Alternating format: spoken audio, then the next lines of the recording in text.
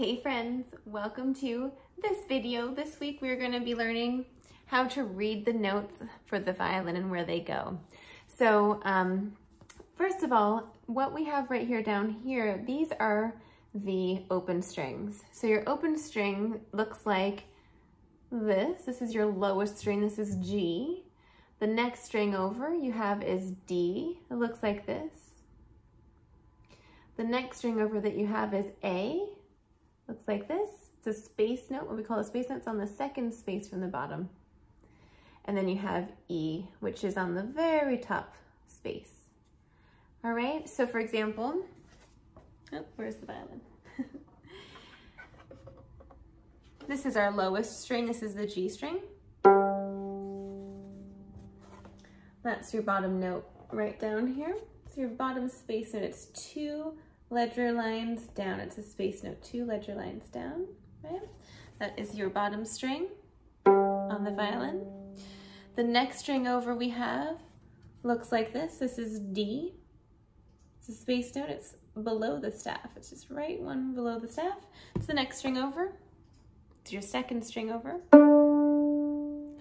The next string we have is the A string.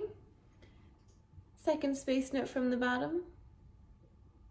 All right, looks like this, or it sounds like this. It's your third string over. And then you have the very highest string, which is your open E string. E looks like this. Open E always looks like this. Okay, and it's all the way here. It's your thinnest one. All right, so we have G, G, D, A, and E.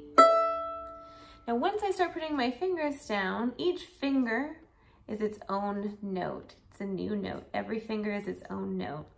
So let's say I'm on the G string and I put my first finger down. It's going to be the note A. It could be an A flat or an A natural, depending on where I put my first finger. Second finger can be the note B, can be a B flat or a B natural, depending on where I put it. Third finger is going to be, here's my open, here's first finger, second finger, third finger is right here. It's actually right before open D. So it'd be the note C, G, A, B, C. It could be a C or a C sharp depending where I put it though.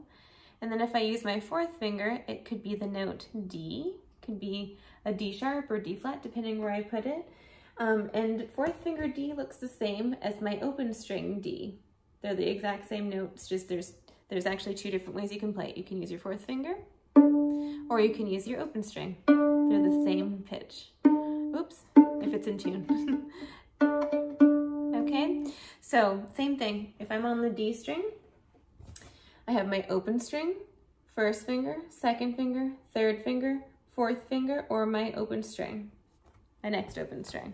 So I could have D, E, F sharp, G, A, and this is the same as my open A. Okay, so I hope that kind of makes sense. That's just a little intro. You can continue onwards up the strings, right? Here's the A string. This would be your open A or fourth finger on the D string. So if it's open A, this would be first finger, second finger, third finger, fourth finger. It could be my open E, first finger, second finger, third finger, fourth finger. Each finger is its own note. So let's say that I'm reading this F right up here. I know that this F here is not this F because this one is all the way up here. This has to be on the E string. It's going to be in this range. So it's going to be on the E string. This F would be on the D string. It's on the D string range. Once I cross over into orange here, I'm going to be on the A string. Once I cross over into pink here, I'm going to be on the E string, if we're in first position at least, right? If I'm on the G string here, let's say that I want to play this A here. This A I know is on the G string, and it's my first finger on the G string. It's not going to be my open A because my open A string looks like this.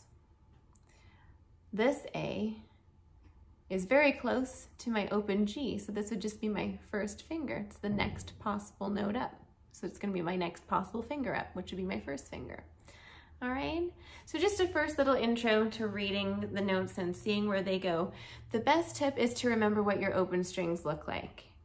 your open strings and the range. If you can kind of see this range here, that everything that's in orange here, this is A, first finger, second finger, third finger, fourth finger, or if I cross over to my E string, now I'm on the E string. So just kind of remember where the open strings are and then remember what the range is that you're in, okay? So I hope that's helpful. If you want to know more details about, you know, where your fingers go and how the notes relate to each other, you might want to watch the video before this. And I also do have a Patreon for those of you that are teacherless and need help, or just have a teacher but you need still extra help during the week. It is patreon.com/Violin Viola Masterclass. It's $1 to subscribe and you can cancel anytime. It's there for you to help you along your musical journey. You can also reach out to me on my website, Violin Viola Masterclass. That's my website. You can contact me for lessons or find out more about me as a teacher, what I do. And you can also follow me on Instagram, which is also Violin Viola Masterclass. I'd love for you to stay in contact, and thank you for watching. I'll see you next time. Bye.